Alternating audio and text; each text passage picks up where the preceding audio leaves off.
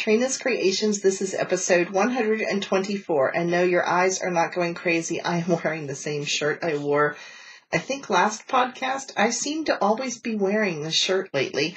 Probably because I like it so much. It's just nice and cozy and comfortable. And yeah, it's my staying at home going nowhere shirt. So apparently because I stayed at home and went nowhere other than cleaning the house, I tend to wear this outfit apparently.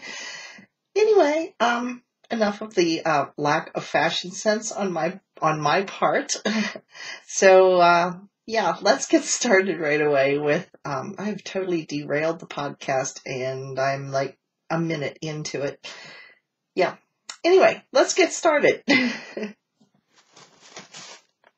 I really thought I was going to have a finished object this week.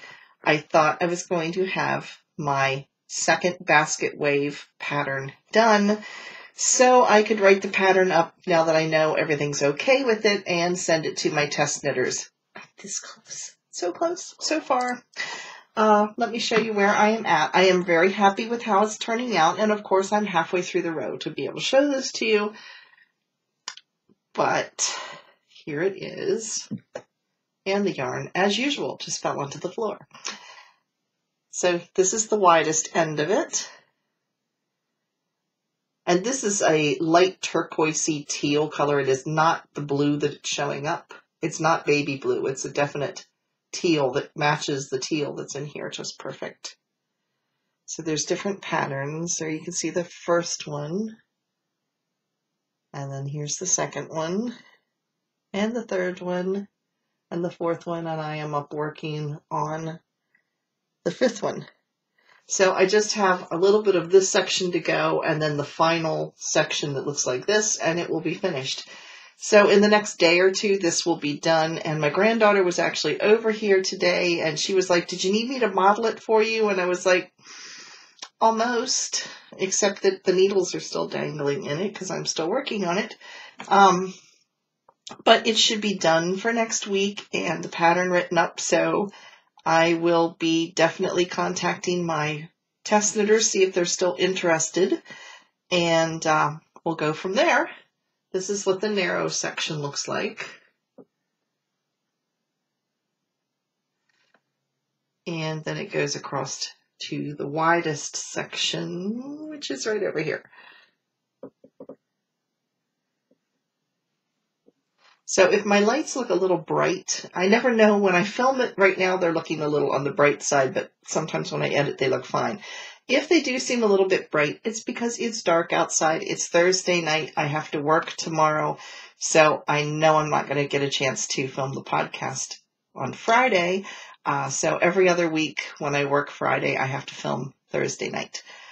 And I'm filming a little bit later than what I anticipated, just because I kept hoping I'd get this done. So that's project number 1. And like I said, hopefully that will be done and be a finished object for next Saturday's podcast. Now the Galaxy shawl, which is the red and black and gray one that I had started last week, it got no love this week at all. No love whatsoever. I didn't end up at knit night because we had a community meeting in the neighborhood where I live. We have a meeting every other month, and I was at that on knit night, and I didn't pull it out of the bag because I've been working on all the other projects, and I got a little tied up on doing my doily and didn't really want to put it down, so I never got to that project at all this week. Next, I have the flax light sweater. And I made a little headway with that this week. Here's where I was last week. I've only done about 1 inch, which is not that much. However, I am going to a meeting on Saturday. When you're watching this, I am sitting in on a seminar that's running all day long. So, yeah, this is going with me, because it's the one pattern I've got going on right now that I don't have to watch what I'm doing, because I'm at the point where I'm just going around and around and around and around. So I don't have to count anything or anything like that. So I can pay attention to what's going on in the meeting and still get something accomplished. Because I don't know about you, but I can't just sit Like I can't just sit and watch TV or something. My hands have to be busy or I fidget. So this is going to go with me to keep me occupied and out of trouble. So this is the flax light sweater that I've been working on. It seems like forever, but it really has been since, I believe, the beginning of the year. So it will get done eventually. Next, I have the scarf that I'm making for Dave. That I have gotten a ways on this week because it went to work with me and it went to another meeting with me, and so I was able to work on it. This is all I have left of the first ball of yarn. So once I finish the first ball of yarn, I will be halfway through the sweater or the scarf, because the scarf is only, I believe, 7 1/4 inches wide. You're knitting it lengthwise, and as you can see how far I am right now. Right now it is about 3 inches in width right now.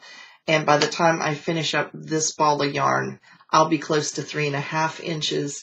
So the next skein should take me, by the time I finish, I should be very close to between 7 and 7 1/4 inches. This is a linen stitch, and I've mentioned it before. This is the right side, and it looks woven, and this is the wrong side. I am doing a tutorial on this stitch, so if you want to check this out, there will be a tutorial up on Wednesday for this stitch, and it is called the linen stitch. It's very, very easy.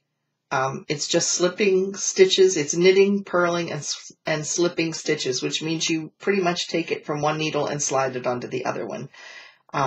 It's very simple, but it gives a really nice effect. Like I said, it looks woven when you finish, and it's very smooth to the touch. And when you've got a yarn like this one that has a little halo to it, it makes it even feel softer. So again, there's going to be a tutorial on this on Wednesday.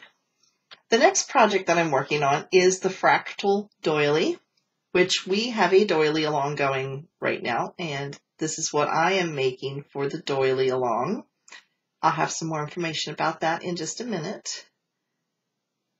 Here is how far I've gotten. Last week, if you remember, I just had the circle done in the center, but now I have about halfway done one of what they call the veins. This is not your traditional doily. It's not circular. It has these like wings that go out in opposite directions off of the center wheel. So here it is so far. And I took this to a meeting. I took this to my HOA meeting, which is a homeowners association meeting. And this is what I worked on. Except in the middle of working on it, some of my neighbors were looking over going, "What is it you're making? We like to make doilies. We like doilies." You know, and they were talking on, and I was afraid we were going to get shushed. But anyway, we didn't. But this is how far along I am with this. And I'm already excited to start my second one. For being a new crocheter, this pattern is very easy. It is all comprised of single crochet, double crochet, and chain stitch. Things I can handle. And I'm really happy with this so far. I have not had to call for help from any of you. Of course, the pattern's not done yet. Things could change, but right now I'm doing okay. So I'm really enjoying that. So that is my project for the Doily Along. Now, if you haven't been watching, I'll tell you a little bit about the Doily Along. It started March 1st and is running until April 30th. You can knit or crochet a doily of your choice. If you want to make the fractal along with us, it is a paid-for pattern, but you don't have to. You can make any pattern you would like, and you need to enter it either over on Ravelry in the Katrinascreations group, and the link to that is down below here. If you don't have a Ravelry account, although it's really fun to have one because it's free and there's like tons of patterns that are out there that are free that you can get over on Ravelry. You can also like keep a list of all of the projects you're making, and you can look at other people's projects, and it's a lot of fun. It's addicting. It's like Pinterest for yarn people. Pretty much. It's like Pinterest. because you could get lost down the rabbit hole over there and never come up for air again. But yeah, it's a lot of fun. But anyway, you can post your finished doily over in the Ravelry group, or you can post it over on the Facebook page, which is Katrina Knits, and the link to that is also right down below. And if you post over there, just make sure you tell me it's for the Doily Along. If I see a doily, I'm going to kind of assume it's for the Doily Along, but please let me know just in case. And that will get you entered. And the winner of the Doily Along will be chosen randomly based on the number of entries. And the winner will receive a skein of hand-spun silk yarn. It is single ply, and I spun it myself. And it's roughly 375 yards of lace weight silk yarn. And it's very soft. So I think that's everything with the Doily Along news that I can think of. So now it's time to see what you guys have been making this week.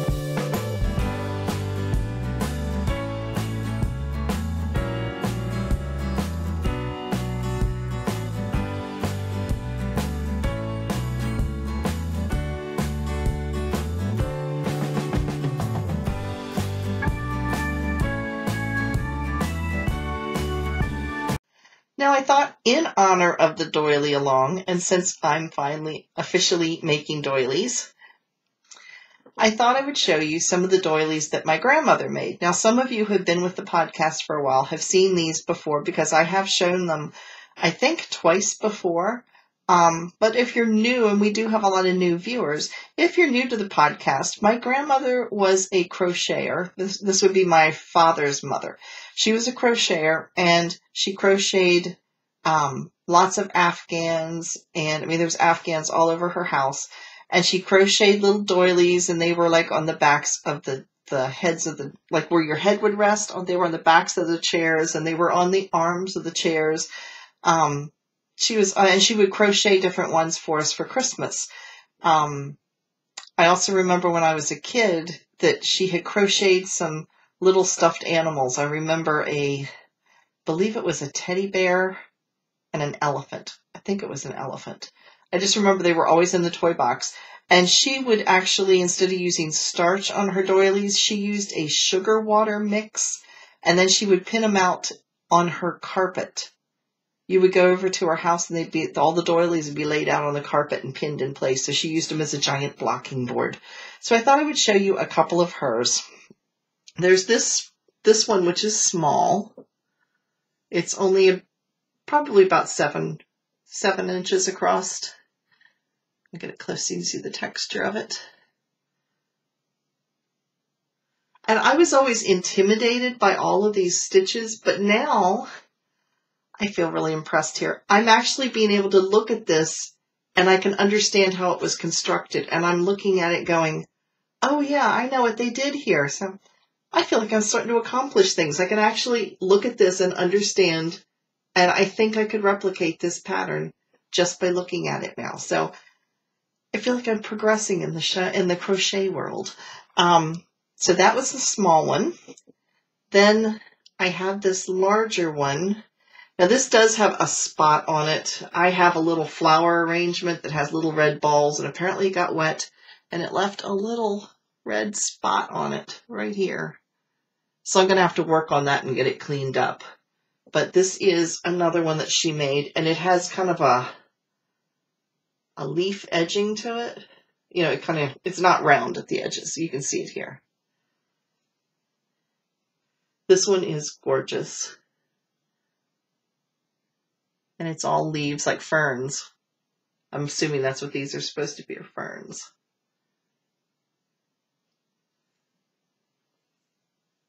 So, and I like the edging because it's almost like spider webs right there. And I'm not good at blocking these the way she did. These have been washed, but other than ironed, I haven't done anything to them. I haven't blocked them the way they should be blocked, or starched them, or laid them on my carpet with sugar water. Then this last one here, and I have another one. I couldn't find it when I was looking for it. When she made a lot of these was in the 70s, and it was very popular at the time to make like doilies, but they were puffy in the center here, and they were intended to be starched really, really crisp, and the center portion was supposed to look like the brim part of a hat. And you would make these doilies, and they, like I said, they'd be really stiff, and they would look like a lacy hat, and then you would decorate them with flowers and tie a ribbon around the brim and stuff.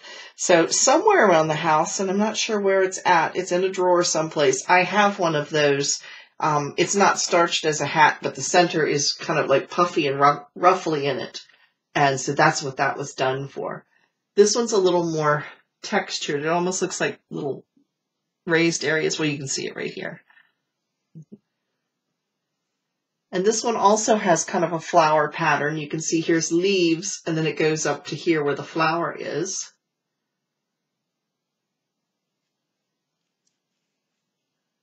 And then it has kind of a picot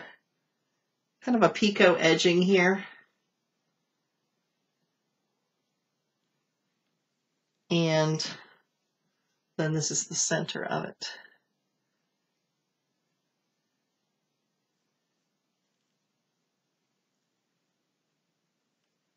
So, yeah, so like I said, I have another one somewhere around the house, and I have some little ones. I don't know what they were for.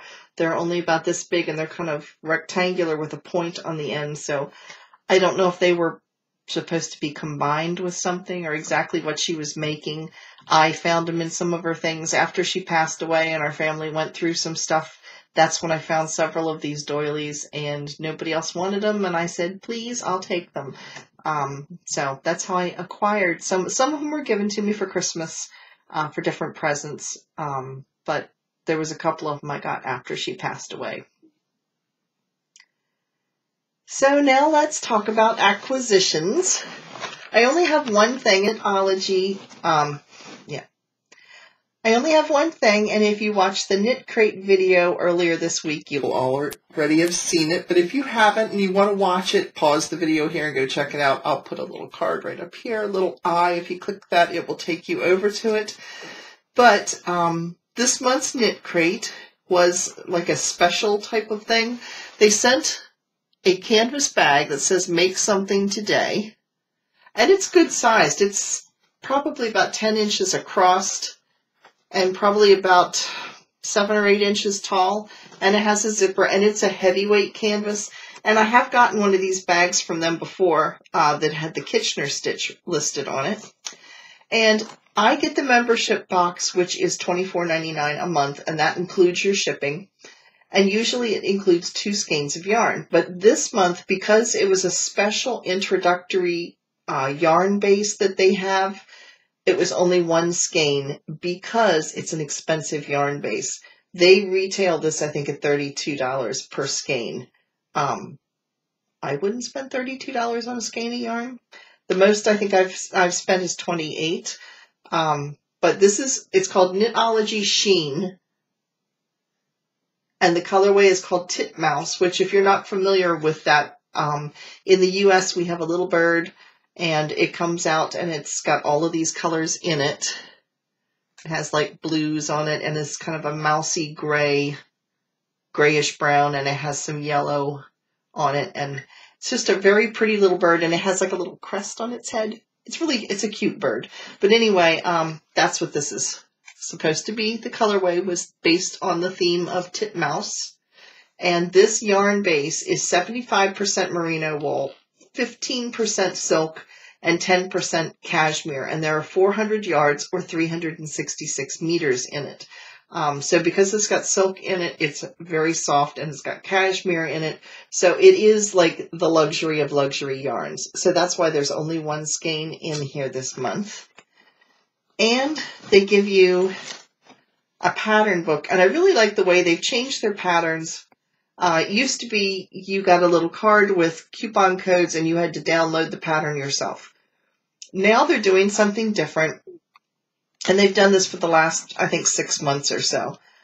They send you your yarn, and then they show you different patterns that you can make with it. They give you a knit pattern and a crochet pattern for that skein or skeins of yarn. And if you get the sock box, which is, of course, sock, they'll give you a knitted sock pattern. They don't have crocheted sock patterns, but they have knitted sock patterns. But they've also started doing something with hand dyers. There used to be a box, and it was called the Artisan Sock Box, and it was hand-dyed yarn by an independent yarn dyer. However, Knit Crate has so many subscribers that the people that were doing these independent dyers just couldn't handle the volume of yarn they were having to dye. So instead, they're highlighting each month a independent dyer, and you can actually go over to Knit Crate, and you can buy their yarn through Knit Crate, and they highlight, like I said, a special one each month. So I'll show you that one.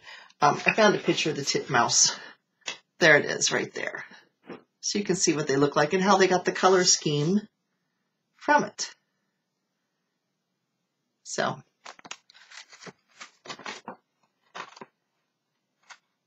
they have the crochet pattern you could make with this yarn was bird seed, which is a hat. I'm not a hat person. I think they look nice and everything, but for some reason I can't stand anything with elastic type of things around my head, like headbands or elastic bands, or just even on some hats, just the ribbing on the hat, the elasticity from that gives me a headache. It's squeezing my brain. I guess I can't handle it. I don't know. I just can't wear them. I wish I could, because it would keep my ears warm, but I can't. So they gave you that pattern, and this month they also threw in 2 additional patterns. If you were to go to the shop and buy a second skein of yarn, they gave you a second pattern. This was called Penelope. It's crocheted, and it is a scarf and headband. Oh, that's a knitting one. I'm sorry, I said crochet. That's a knitting bonus. And the hat, I said it was crocheted. The hat is knitted. So the hat and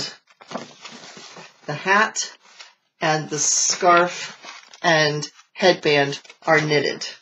I'm not real crazy about either of those. I like the crochet patterns in here. Here's one called Solanelle. This is for 1 skein. And then they also give you a second pattern that is called Honeycomb, and it's using if you were to buy a second skein. So they have that, and then their independent dyer that they are promoting this month is Tactile Dactyl, which I have bought. Actually, I didn't buy from them. I got a sock kit from them a while back. And I got some of the Tactile Dactyl, and it was white with teal and purple in it. So these are the 2 colors that she is selling this month. The Tactile Dactyl is.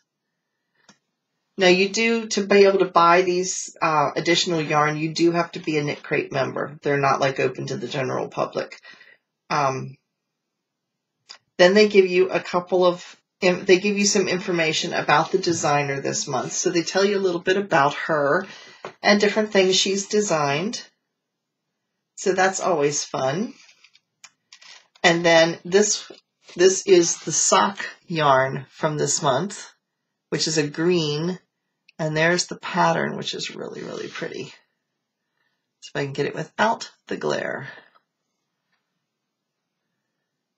There you go. And it was called Triometry. And they give you a pattern for the sock. And they also, this one is actually a charted pattern, as well as a handwritten pattern. Sometimes it's just one or the other. This one's both. And then they give you some interesting, they have easy listening, some of our favorite yarn-related podcasts. And so they list some different ones to check out. I'm not on there. Imagine that. Anyway, they also have a sock pop-up shop preview. So that's kind of cool. So here are some assorted colorways for $26 each. Some of those are gorgeous.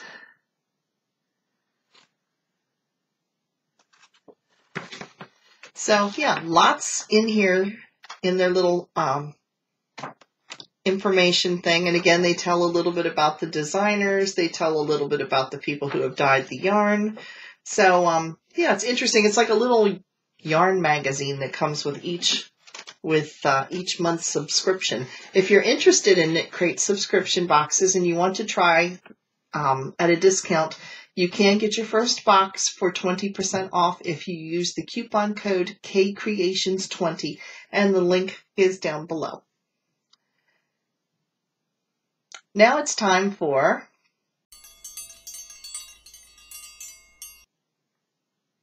in our sales section this week, we have Annie's spring collection. Now, if you watched on Thursday, I had a short little episode. Annie's is offering us a giveaway for a pattern. It is for the Corner to Corner Cardi, which is a short-sleeved cardigan. And the giveaway is only running through Thursday of this week. So it ends on the 21st of March. To enter, all you need to do is go through Annie's, and the link is down below. Check out their spring collection and leave a comment down in the giveaway video telling me which pattern you liked out of all of it. And you will get entered, and then I will draw a winner and announce the winner on March 22nd. So anyway, Annie's is offering $3 off of every $15 that you spend. Yeah, $3 off of every $15 that you spend. So that's one to check out. That's over on Annie's. The links to all of these sales are down below. You just click, it'll take you over there. I do get a small commission from any sales, just to be transparent so you guys know. I do get something out of each one, and it helps support the podcast. Bluprint, which is the old Craftsy, is offering 30% off of your order. You do need to put a coupon code. You do need to put a coupon code, Pot of Gold. That's what you have to put in because of course, St. Patty's Day. So again, that's 30% off of your order. Consumer Crafts has Lion Brand Shawl in a Ball for $7.17. Create for Less is offering crochet cotton thread, which is what you make the doilies out of, the number 10 size, so that's the thinner one, for anywhere from $2.39 to $2.99, depending on how big of a yarn ball you buy. Hobium Yarn they always offer things about 40% off, but they are running a special on their Lamia Merino yarn, which is 100% wool. It is merino, so it's nice and soft, and at least it says it's merino. It says Lamia Merino, so I'm assuming it is, but the label says 100% wool. If you buy only one ball, it's $3.30, but if you buy a pack of 5 balls of yarn, you get them for $2.97 per yarn ball. So it's definitely cheaper to buy in bulk. Knit Picks. Knit Picks I might have to do a little shopping at. They are having up to 40% off of over 200 of their sock yarns. Yeah, up to 40% off over 200 sock yarns. I looked and actually saw one for $3. I might have to look a little bit more. Anyway, they also have their yarn of the month, which is 20% off, and that is their City Tweed yarn. Leisure Arts has some new arrivals in their book section. Some that I saw in there that I thought were really cute. In the crochet section, they had a Shrugs and Boleros book. They also had one with wraps. So I thought those were kind of cute. And in the knitted section, they had a cute little book on ponchos. They had lots of other ones too. Those are ones that just caught my eye. But they have, like I said, some new arrivals in their knit and crochet books. They do sell yarn as well, but I think you can get the prices for the yarn other places as good or better. So I tend to lean more towards sticking with what they're good at, and that's the books. Lion Brand Yarn, and this is another one that might be calling my name because it's a really good deal. They are offering 20% off of their super chunky yarn. You do need to use the coupon code SUPERBULKY20. So it's on their super bulky yarn. And if you sign up to get their onto their email list, you get $10 off of your first order over $30. That's like 30% off. Yeah, 30% off. So anyway, yeah, I might have to do that too, because $10 off of my first order of $30 or over. What happens is you sign up for their free account, so they send you emails when they have sales and things like that, and they send you a coupon code in your email, and you just apply that coupon code when you order, and then you would get your $10 off of your first $30 order. So even if you only bought something for $30, you're going to get $10 off, so you get $30 worth of stuff for $20. That's not bad. A little shopping might be done this week, it sounds like. Yeah. There might be lots of acquisitions to look at next week. You just never know. Anyway, yeah. So that is it for today's episode. Now this week we are going to have 2 different additional videos. On Tuesday, I thought it would be kind of fun to look at some vintage crochet and knitting patterns. When I was going through the things from my mother's knitting machine, which I still have not figured out how to operate, I have it sort of set up. It's not quite as of a disaster on my kitchen table. It's a good thing we don't eat there because there's just no space. There's knitting machine parts like scattered all over the table. I have it set up. I've tried to run it, and so far, casting on, all I did was create a giant knot. So, I've been looking at I need to relook at the video and read the pattern book, or the instruction book, and see if I can figure it out. Otherwise, Mom and Dad might be invited over for lunch, and she can give me a knitting machine lesson, and maybe we can figure out what I'm doing wrong, which could be a multitude of things, because there's so many little pieces and parts, and I don't know what everything goes to it. I've totally forgot where I was going with this. Oh, yes. Sorry, you can tell it's later at night and I'm not thinking clearly. In the process of emptying out all the boxes with all the parts and pieces, I found a whole bunch of old patterns, and some of them are knitting machine patterns. They were in magazines. But then there was these like sample patterns that were given out like years and years and years ago. Some of these patterns are older than I am. I found one from 1960. I was born in 1962, so it was 2 years before I was born. In fact, 1960 was the year my parents got married. So, yeah, it's quite interesting and fun to look at. In some ways to see how our patterns and our styles have changed. And then in some ways, some of the patterns that I ran across was like, I really like that. I'm going to make that pattern. So I thought it would be kind of fun, a little trip down memory lane, so to speak. So that will be Tuesday. I'm going to be showing some of those patterns that I ran across. And then on Wednesday will be the tutorial for the linen stitch. So yeah, check out both of those and make sure you go over and enter the giveaway. Good luck to everybody. And I will be drawing a winner for that on Friday, I'll be announcing the winner for that on Friday, which will be March 22nd. So the giveaway runs till March 21st. So go over and get your entries in. And that's it for this week. And I will see you all later. Thanks again for watching.